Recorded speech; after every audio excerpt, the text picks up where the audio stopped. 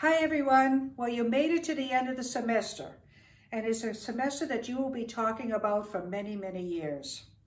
Now, most of you are in finals, and I wish you well with those. I know you're finishing up your coursework, and you've done a marvelous job of making sure that you completed your semester on a very high note and a successful one. Thank you, thank you, thank you for all you did to make this work. The faculty, the staff, the administration are all very impressed with how you rallied around this difficult time and made certain that you completed your semester successfully. I'd like to say a special note to the class of 2020. I've mentioned it to you, and of course during the awards ceremonies that are going to be coming up, I'll be talking to you directly. But between losing the opportunity to have your recitals, the academic awards evening, all the leadership awards that you so are deserving of, the art exhibits that we look forward to seeing, the honor theses that we go and listen to from all the hard work you've done all semester, and our athletic events that we really never happened this spring and late winter, and of course the recognition for all of the accomplishments you had, not just this year, but over the 4 years. I'm sorry.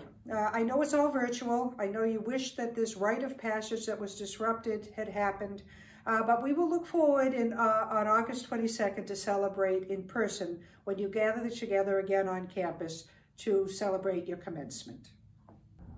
So many of you are asking about next fall and what will happen. Well, nothing is 100% for certain.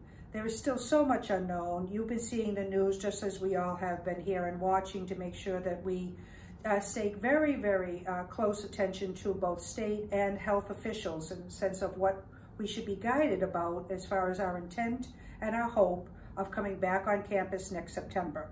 We're working very hard to have plans in place to be ready for that, and we want to make sure that we follow all the guidelines that we are predicted to see coming forth for all of the colleges and universities across the nation.